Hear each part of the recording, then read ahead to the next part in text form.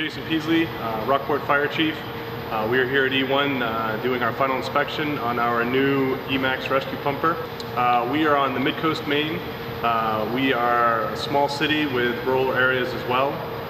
We have half our district is hydrant and the rest of it is not. The biggest thing with this truck is we needed storage space.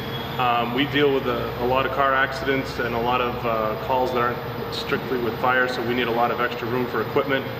So with this truck we went with as much storage as we could fit in the truck. We actually removed on the driver's side here, we removed the seating on that side and ended up putting a big medical cabinet. You can see the roll-up door. So we went with as much storage as we could fit. It's the first E-Max rescue pumper in the state of Maine. There is another town just south of us that just purchased one as well, so we're about 3 weeks ahead of them, but there will be 2 in the state of Maine. This is our second truck in 4 years through E1. It's been an absolutely amazing experience.